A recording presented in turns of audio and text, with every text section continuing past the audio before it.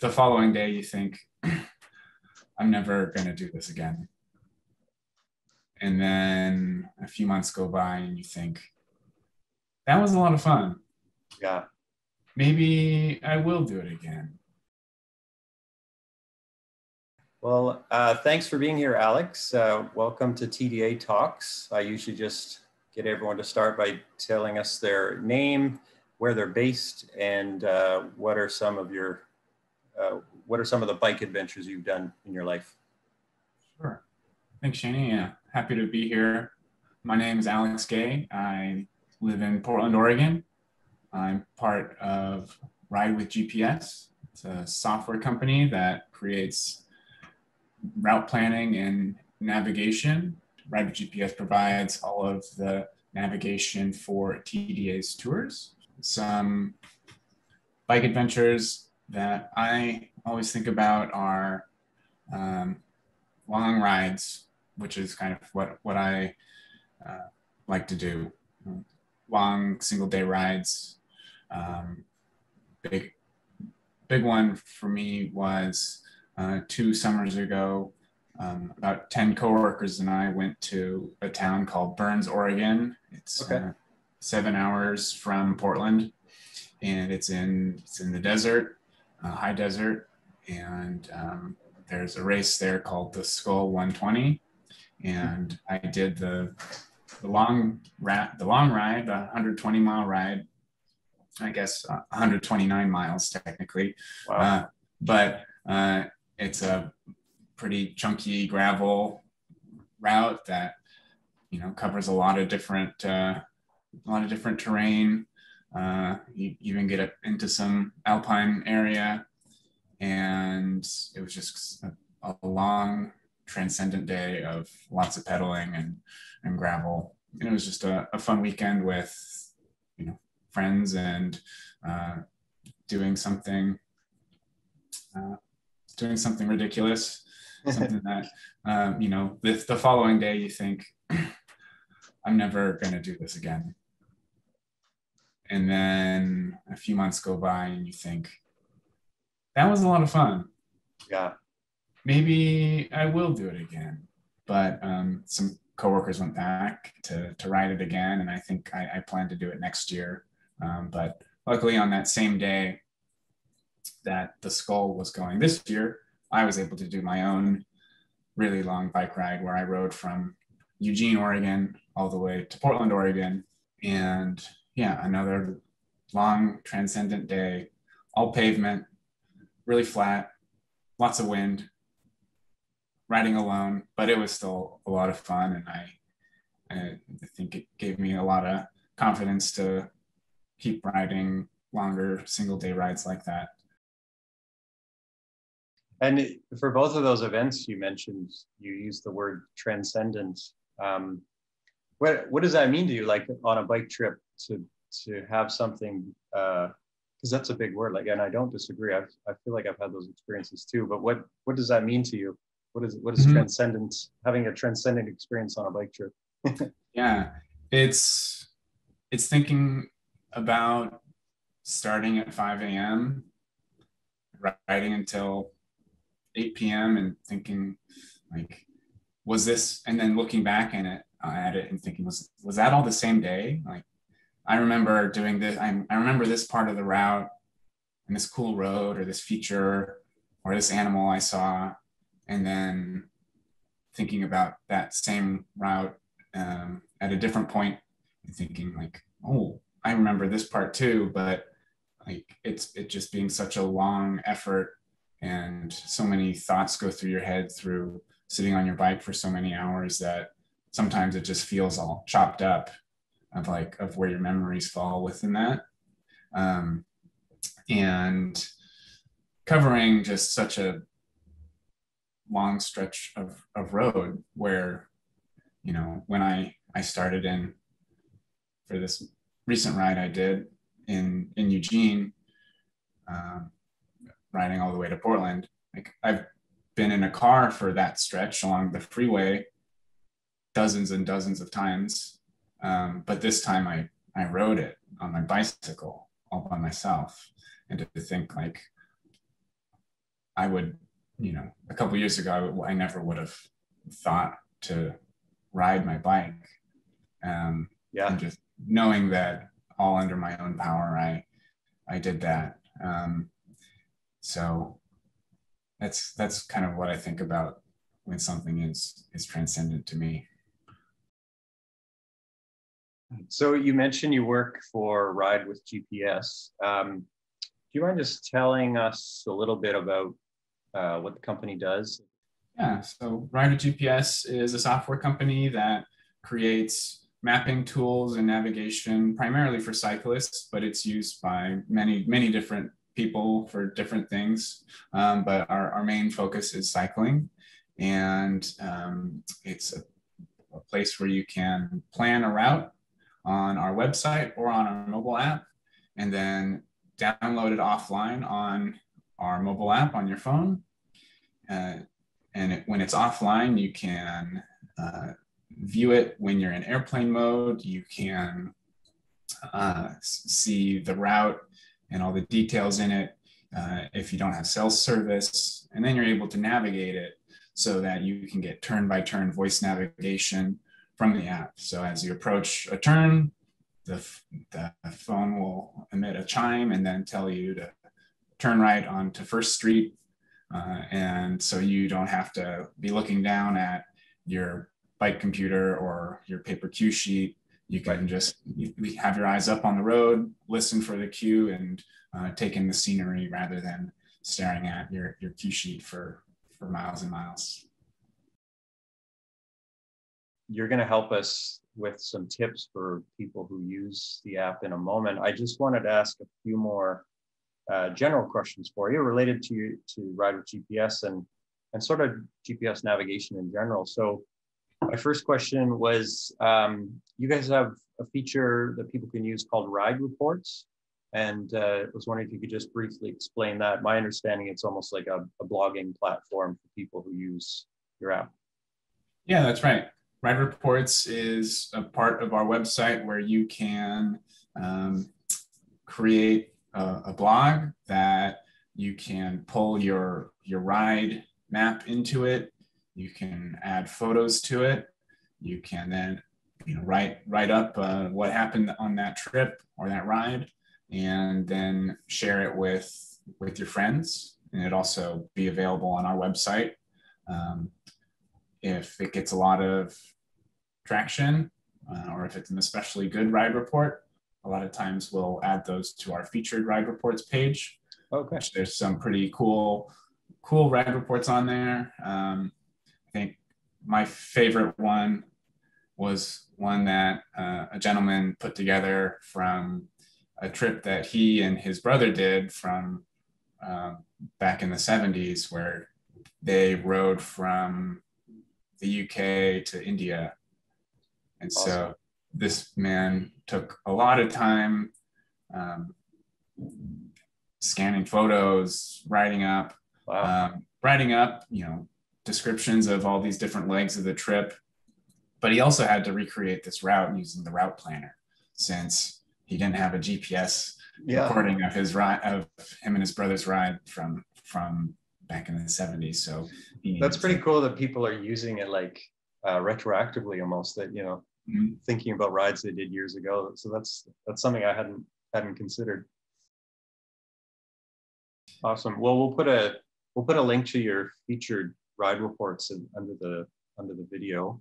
But when you were talking about the gentleman who rode from the UK to India and how he would have had paper maps and then recreated as GPS, it sort of leads me to my next question, that we as a company, so we use Ride with GPS tools for organizations, and we love them. They work really well for us. But we were very slow to come around to GPS. We were very much a company that really likes paper maps. We really enjoy the art of navigation, so to speak. Mm-hmm. And I with all progress there, you lose some things, right? And so it might be a funny question for you working with Ride with GPS, but have you worked with paper maps, and how do you balance sort of that loss of the sort of discovery and the skills you have to learn to use paper maps with like the convenience that Ride with GPS offers. And, you know, how do you feel about like what's sort of been lost with GPS? Yeah, I grew up reading maps for my own navigation with hiking and backpacking. And then when I started getting into cycling more, used paper maps and cue sheets. And for me, then there was always like some anxiety around needing to know where I was, or the anxiety of missing a turn and not realizing it. And, you know, a number of times getting lost and having to retrace my steps to get back to where I was. But what I like about having GPS is the confidence to know that I'll be going the right way as I planned it, or as the route that I found that someone else created. It reduces a lot of that anxiety, and it gives me confidence to find a route from someone I know, or someone that I trust, to know that this route is going to be good. I can use it and find new places that I've never been before, but know that when I'm navigating it, I'm not going to get lost. Or if I do make a wrong turn, my phone will tell me, and I can get back on course because I can see the roads that I took to get off course. It's a really good point. I think like we used to rely more heavily on paper maps, but in a sense, for people that are, maybe it was their first bike trip with a company, maybe they aren't used to using paper maps. And so we were in a way imposing our system and almost requiring people to have a certain level of navigation that not everyone has, or not everyone is interested in learning. So, you know, the GPS is a great way for people to walk onto a group tour and immediately have some confidence that they can get from point A to point B and not worry about it. Because for our trips, unlike some group trips, you know, you're all packed together and you follow a lead car or something. Ours, everyone rides at their own pace, and so there's that great freedom built into our trips. But at the same time, if you're reliant only on the paper maps, it can be intimidating for sure. So yeah, it's a good point. Thanks. Okay, well, if you would like to, Alex, it would be great if you could sort of run through some of the basics of Ride with GPS for the typical person who might come on a trip like ours. So, you know, we send them a bulletin with a link that connects them to our Ride with GPS event. So did you want to walk through some of the steps that they would follow? Yeah, certainly. I'll share my screen. So TDA uses Ride with GPS to navigate routes using our mobile app. When you're provided a special link from TDA that allows you to RSVP to the event, and then that allows you to download and navigate the routes for your tour on our app for free. So no subscription necessary. Those are typically features that do require a subscription, but since you're on a trip with TDA, you don't have to pay to use those features. So on the screen now is a link, and I'm going to copy this and add it to my browser, and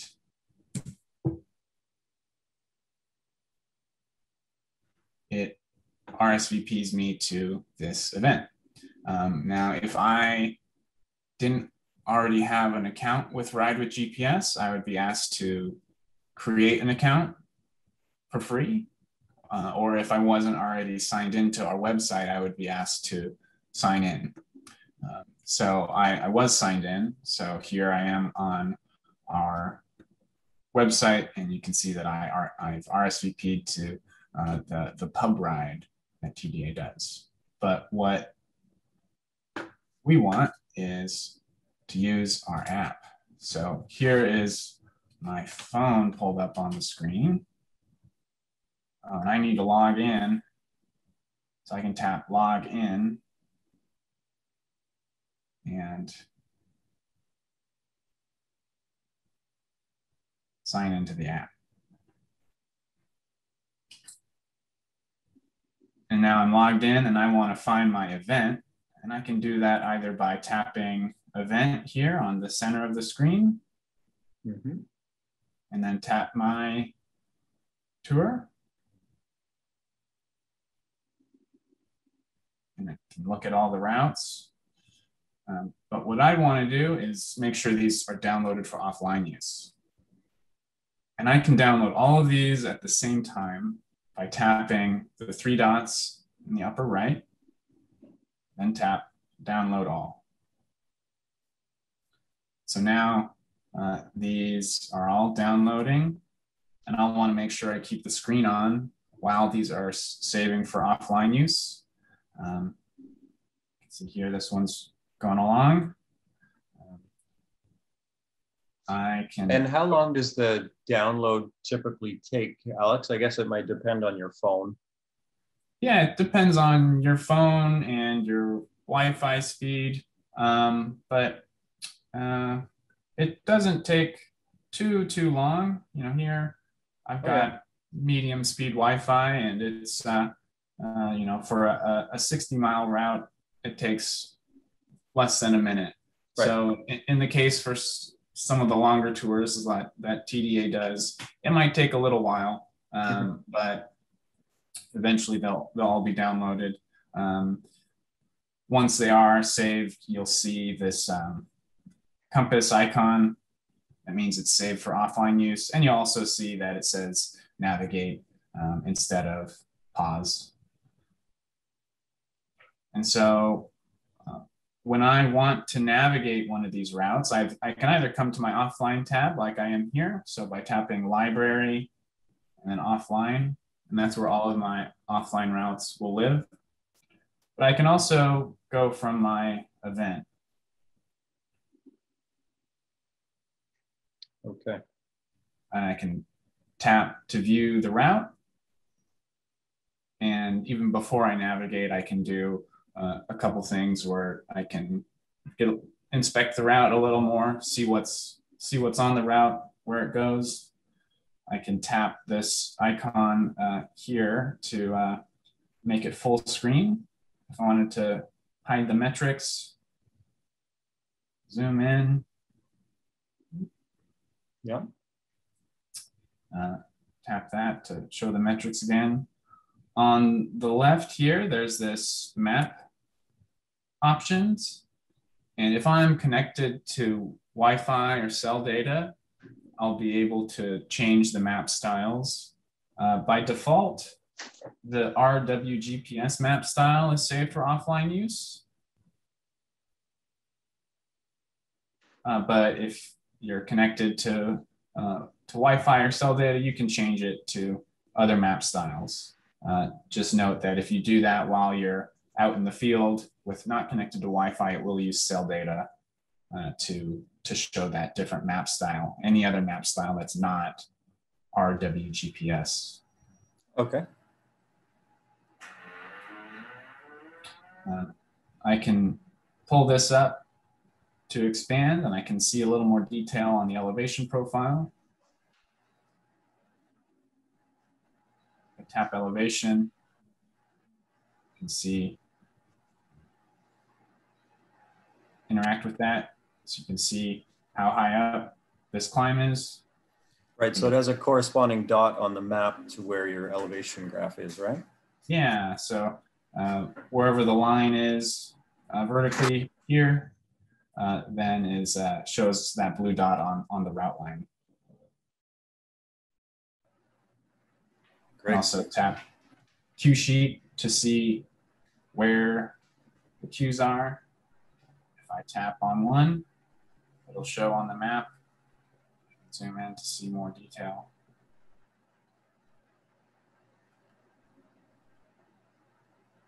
And some more stats down here. Now, when I'm ready to ride, I can tap the orange navigate button, and that'll open up the route. So there's the route. And if I were at the start, it would start giving me cues to follow this route, audio cues. And like on the previous page where you can interact with the elevation profile or the cue sheet, you can still do that here on the navigation screen. So Ride with GPS, in addition to our mobile app, offers the ability to add these routes to your Garmin or your Wahoo bike computer. Both of these have options to use routes from our website or app on your Garmin or Wahoo wirelessly, where you can set up either on our website in the case of Garmin or on the Wahoo Element app for Wahoo users, where you can pin a route and it's sent to your bike computer wirelessly. And if you're using our app, when you download a route for offline use, it's also pinned. So if you've previously set up this wireless sync through Garmin or Wahoo, those routes would be added to your device. So you can have it on your bike computer to navigate, and also have on our app to reference with the map where you can zoom in, its color. If there's any points of interest added, you'd be able to view those. Garmin users can also add routes with a wired connection from the computer. So you can export a route file to your computer and then load it to your Garmin while it's plugged into your computer. All of this can be found with in-depth help documentation on our website, ridewithgps.com. And you can find our support help pages there. We also have a great support team if you need help with anything that you can email info@ridewithgps.com. Do you have any, so a lot of our customers do end up using a phone, and some of them, just sort of refer to the map on occasion, but a lot of them do like to have it mounted on their handlebars and try to use the navigation tool. Do you have any tips for people for them to like conserve battery on their phone? Because that's often the sort of limiting factor for the phone. Yeah, certainly. So the number one thing to conserve battery, whether it's using our app or any other app, is to keep the screen off. So the screen will use the most battery out of anything on your phone. So if you're navigating a route on Ride with GPS, keeping the screen off as much as you can is a good way to reduce battery use. When you're navigating a route, you'll get audio cues. So you'll hear it from the phone speaker. And also, when you reach a cue, you'll also get a push notification on the lock screen. So the screen will illuminate for a few seconds with the turn instructions. You'll hear the cue, and then it'll turn off. So it's not staying on. So keeping the screen off is a big thing. Another thing is having the route you're navigating in offline, having it downloaded offline. So how I walked through on the app, saving the routes, that's going to prevent you from having to use battery or as much battery, since you're not calling from the cell towers every second to get information. And another thing is to use airplane mode. So if you're, especially if you're riding in a place where you don't have reliable cell service, your phone's going to want to use more battery. So if you can put your phone in airplane mode, you're going to use a lot less battery. So I can go on a day-long ride and not even use 50% of my battery with minimizing the screen time, phone in airplane mode with the route offline. For longer, for rides where I have I might want to rely more on the visual map itself. Or if I just want the sense of security, I will carry a portable battery pack with me. Yep. Just so I don't want to be in the middle of nowhere with no power. You guys have sort of built in some social elements of Ride with GPS, like the ride reports that I mentioned earlier, but you can now like share to other social media services and stuff. Do you see that as important? And again, maybe you're not the right person to ask, but do you see this as something that Ride with GPS wants to grow, like to make it like have communities within Ride with GPS? Yes, certainly. We want our users finding more new stuff, more routes, better routes that they've never ridden before.